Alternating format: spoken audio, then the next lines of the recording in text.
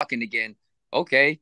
Oh, it's like a ex girlfriend and coming back and blah blah blah and just like, wait, y'all together? Nah, we're not together. You know what I'm No, we're saying? not together. Okay? It's because of the kid. It's because of the kid. Yeah, yeah, because the kids. But y'all banging, right? Sometimes, you know. You know, and another fight that a lot of people are not talking about that, it's starting to warm up. I think it's a great fight. It's June 10th with Teofimo Lopez and Josh Taylor. I mean, good fight.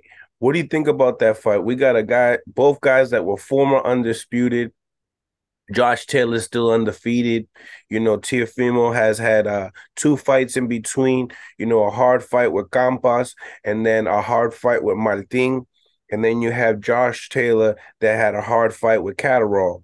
So now these guys are going to meet up in the Hulu Theater in New York City. What do you think about that fight? I think that's a great. Can I cut off for a minute? My kids are saying goodnight to me. Of Come here, course. boys. Come here. Yep, yep, yep, yep, yep. Good night. All right, you guys go to bed. Good night. Good night. My bad. No, Yeah, man. I just That's I beautiful. want to say goodnight. That's beautiful. Yeah, man, it's important to me, man. So that's it's important to me to tell them that. But yeah, thank you for the No, patient. Right? absolutely. Anytime, brother. You never need to thank me when it comes to family, bro. For real. Thank you for them. Nah. So with that fight, I think it's a great fight. Both of them really need to put their names out there again to get back into the limelight. Um, with Tio, if he fights the way he's always been fighting, which is just to throw that bomb and all that stuff, he's gonna get exposed again with the counter of Josh Taylor's counters. I mean, again, you never know if Josh Taylor shows up like he did with Ramirez because he hasn't been in the ring for a while. You know what I mean? So that if And that sets recovering up from an all that stuff, injury. right? Or in recovery from, yeah, exactly. So again, there's a lot of question between the two. Whether they're gonna be Their best. at their best, right? And again, with Tio, the way he's thinking, of how speaking that he has gone to the top already mentally, that he has nothing else to learn. I mean, I think that's a different approach in growing. You're not going to grow when you think you've learned everything already, you know. And if he goes out there the same thing that he did with Cambosis and Sandor Martin, that's a big mistake to be countered really easily, especially a guy who's tricky and southpaw like Josh Taylor. Right. Right. Um, this fight is happening at 140 pounds. This could put Teofimo on a different level, a different playing field of being former undisputed at 35 and conquering another division at the age of 25 years old. Is this possibly too fast, too soon for him, you think? I think they need to just kind of revamp themselves and not rush things. I think that with Teofimo, it's just the mindset of growth, the growth mindset to keep learning again and learn from his mistake, not show up the way he showed up in the last few fights. I think that he needs to let go of his victory with with Lomachenko, so that he can move on to become the true self that he can be. His true potential. He's too caught up being, oh, I beat Lomachenko. Okay, you beat Lomachenko. That was back then. Now do something that you need to do today, and create yourself more. Don't worry about what happened last time. Don't worry about what happened yesterday. I think he needs to move on with that mindset of you know what, I'm gonna do something different this time. So when we talk about 50-50 fights, you think, Haney and Loma, Tio and Josh Taylor, 50-50s? I would say Haney would be a 40-60, if that, because just Haney's on a roll, and we don't really know whether Lomachenko is gonna start off fast or if he's gonna start off just kind of checking him out and all of that stuff. Something like that. And then the Tio thing, I would go with 50-50 because I don't know whether they're gonna both show up. You know what I'm saying? Like, is the guy that always fought in Teofimo gonna show up like that? Because that's easily to counter. Well, the guy who's beaten everybody, Regis and Ramirez, gonna show up, or is the injury gonna fuck with his mind?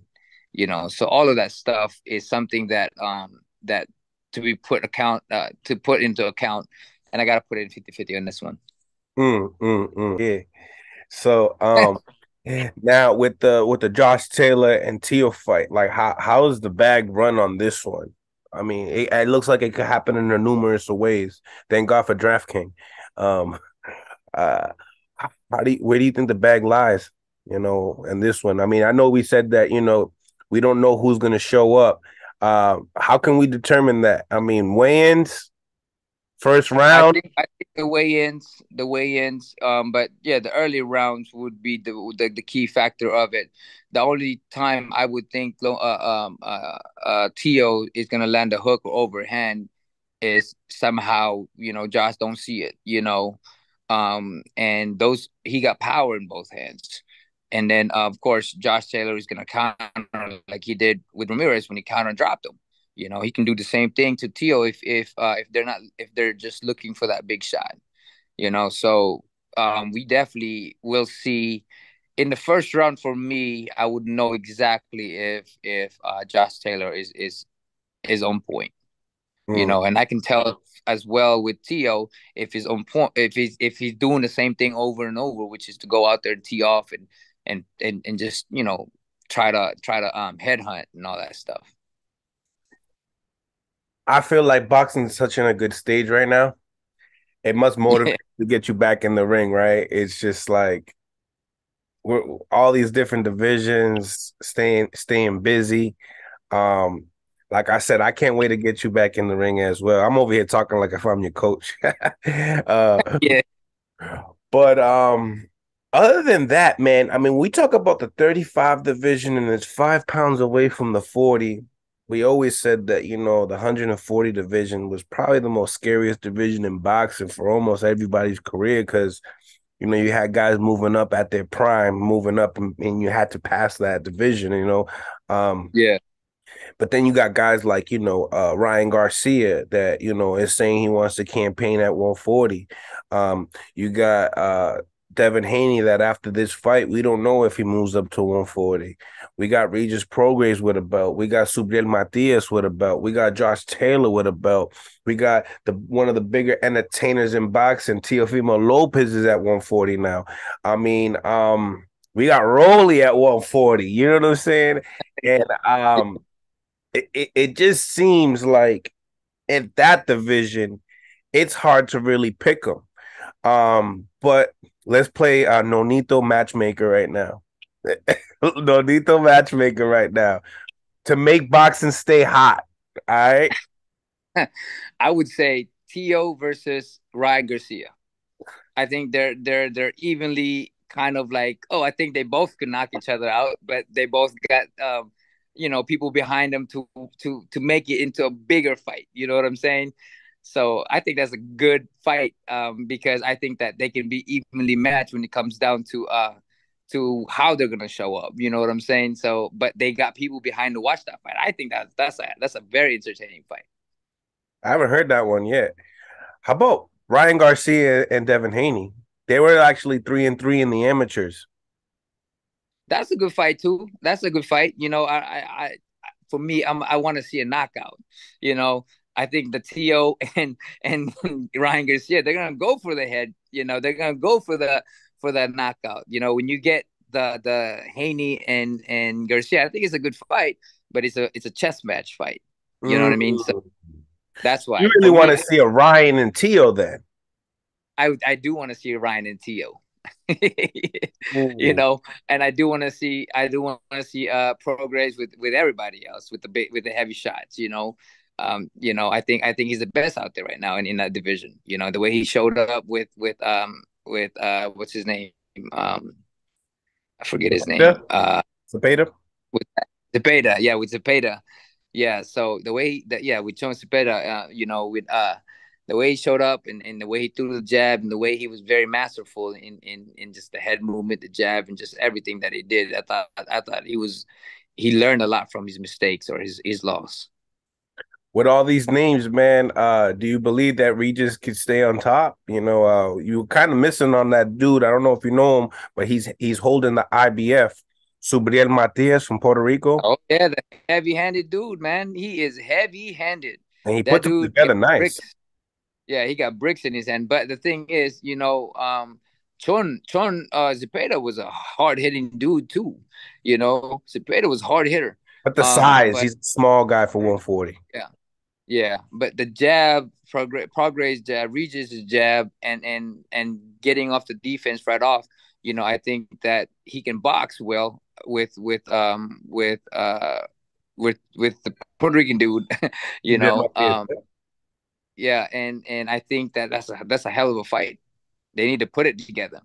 That's That's the one of one. the That's the That one that got to exactly. be on your calendar, right? That's on your calendar. That yeah, exactly. That you want to see the best fight, man, especially power versus power, Mm, mm. or both fighters with power.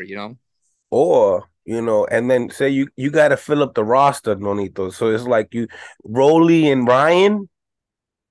That too. But I Rolly's he's a tough guy. He got power, and I think his style might be very difficult for Ryan. We saw it in his sparring where he hurt Ryan.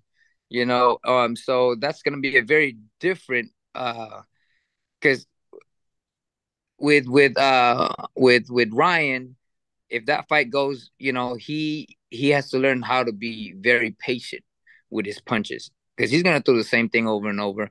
And Rolly's is gonna do what Rolly does. He's gonna go and try to roll on these dudes. you know, Awkward as hell. you know. Yeah, but I mean, it's a hell of a division, that's for sure. Yeah, man.